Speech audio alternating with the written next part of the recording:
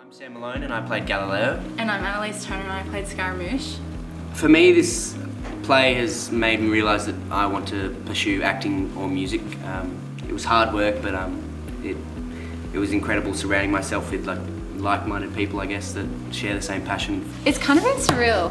It's weird to think that we're ending our year in the new facility, we got to almost bless it before we left kind of thing. I don't know.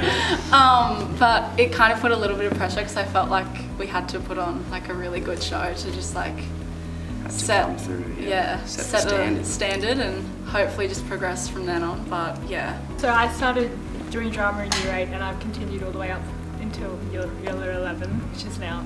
Being a lead role in a musical at Chev has been always a dream, that's the word. I've actually started doing drama in year 11 and it just kind of goes to show that you can jump in anywhere you at any time you want and just sort of run with it and do your best. The last play, musical that we did was in year 10 and I just thought at that point I really want to do the musical in year 12. This is something that I'd love to do, and after joining drama and doing a lot of performing art stuff, I got here and it's been an amazing experience. I'm Tom Lawrence and I danced in the musical as a yuppie, bohemian and a Gaga kid. I'm Ellie and I danced in the musical as a Gaga kid and a yuppie. The floor is specialised to dancers and it's just overall the atmosphere while dancing on stage is it's surreal. It doesn't feel like we're just at school. You know what I mean? Yeah.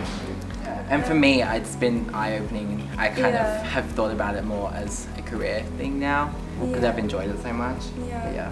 It's pretty fantastic. The space is absolutely amazing. So doing a musical in this sort of area, obviously the first in this area, is pretty special. This has definitely been probably the best place I've played in, and also seeing how the cast and everyone has performed in this space has just been amazing. Probably one of the best experiences I've had at Chev. Please support Heartbeat 2019. From 10 a.m. on Friday the 28th of June until 12 noon on Sunday the 30th of June, Chevalier College is asking our whole community, both present and past, to support our first ever giving weekend, Heartbeat 2019.